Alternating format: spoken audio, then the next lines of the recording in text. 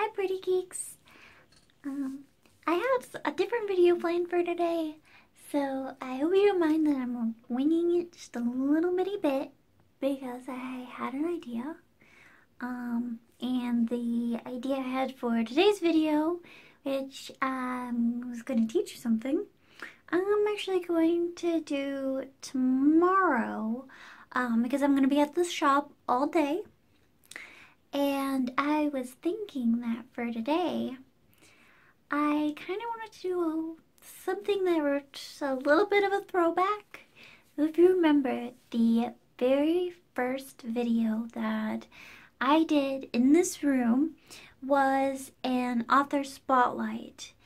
And I chose this room because I couldn't record anywhere else. It was before we even had lamps in the other room. And now we have lamps. It's just really dark. And I kind of wanted to go back to that and do a little bit of a story time. So what I'm going to do is I am going to read you guys a story, and I'll have them marked in their own playlist. So if you want to hear it all, you can. And I will also have a link down below if you want to read along. The book itself has not been published yet, but is instead released in bursts online.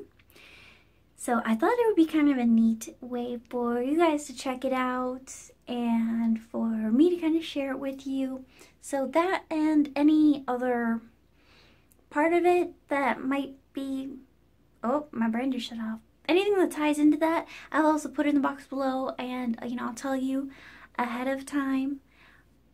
But yeah, I hope you enjoy yourself, and yeah, I'll talk to you later. She was the color of the night while I was the moon, and yet she had shone brighter than I ever could. With her shaved head and bright lips painted the color of roses, kind of wondered if they'd feel like roses, but then mine probably would have felt like thorns in comparison. I'll admit I've read romance novels for many years now, but I'd never seen a beauty on the cover like her. I've never had one make me feel like the first time she smiled past me. Yeah, past me, through me, as if I wasn't there. That's the first heartache she ever gave me. I heard her name, Esme. It's cheesy, I get it, but hear me out.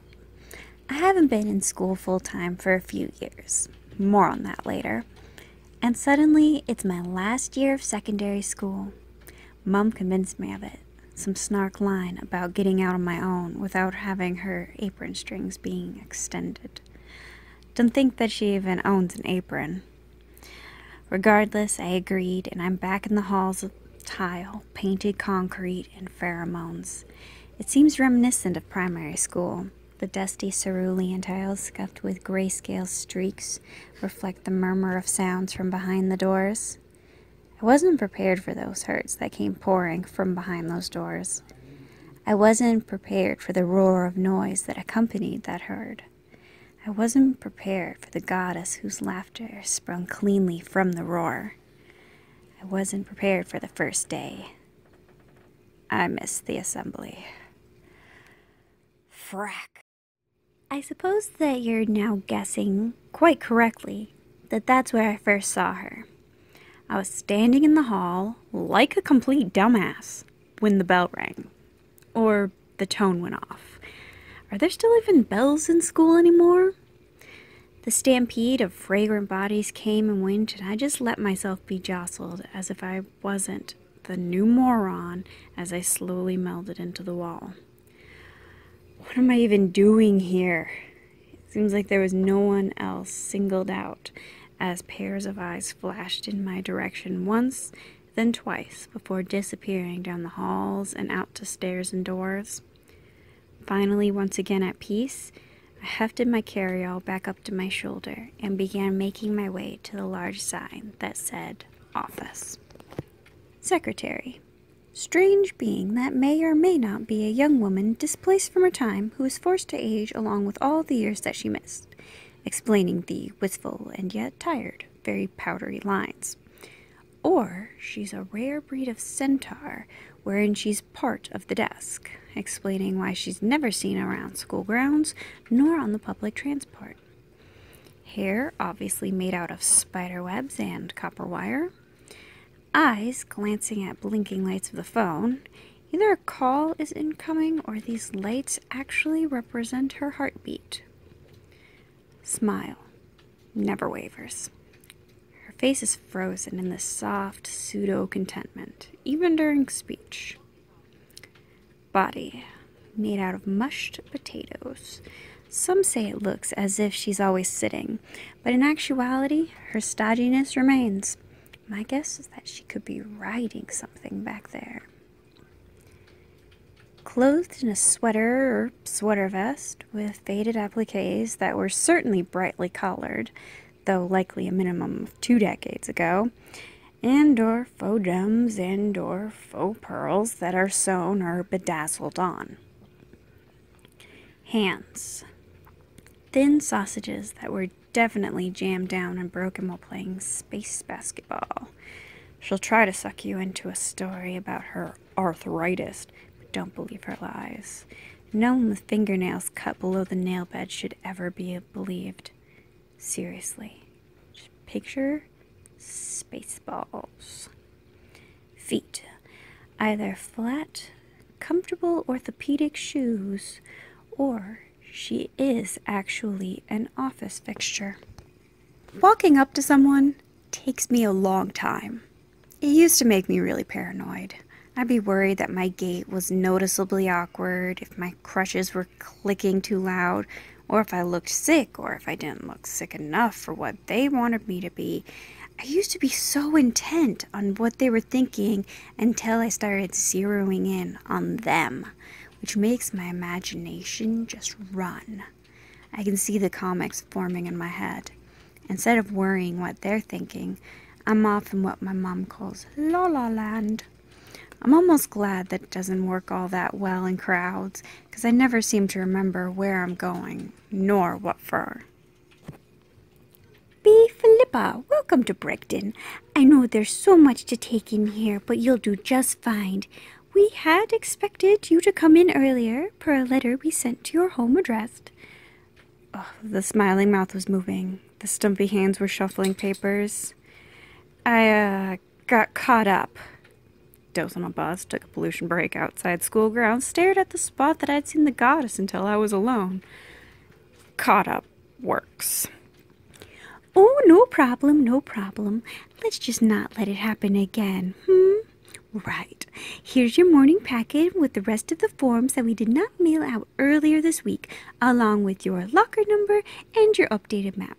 You shall see that it is all marked according to your homeroom group. Finally, here's your student-to-school agreement. We at Brigden have a very firm policy towards self-responsibility. Thus, we have outlined the rules in your student manual. You will be responsible for turning that into your homeroom teacher this afternoon. Any questions for me? She finished, rattling off, popping a late slip at the top of the pile. No, ma'am. Then I just stared at the envelope on the counter as I attempted to balance on my crutches long enough to shove it all in my bag. Okay, so let's see. What the hell am I supposed to do next? So, there's no empty desktop. But I can see one chair that isn't being sat at in the lab table built for 2. I stealthily slide into place with all the grace of a fly stuck on its back. I feel tiny holes burning into me as the teacher continues speaking to the class, but looks directly at me. I picture lasers coming from his eyes, not visible to the naked eye, of course, but coursing through me. I'm going to bubble over. He's standing over me and picks up my late slip. I may just implode. He gives my shoulder the pat and squeeze and begins talking in a semi-absent fashion next to the smartboard. There's no participation. There are no questions. We furiously scribble notes. A quiet bell tone goes off. All right, work on questions in Chapter 1, Chapter Review, only the odd-numbered problems for those of you who are not late today. His book slams shut as laughter that sounds like the crinkling of candy wrappers was quieted by a second, dull tone. What kind of monster teaches mathematics in the morning? So I hope you guys enjoyed the first installment of Philos Means Lover, and that you are excited to hear the next part of it when I upload it, probably in a week, maybe, depending on what's put out there. Okay? I love you guys so much, and thanks for stopping in. Bye-bye.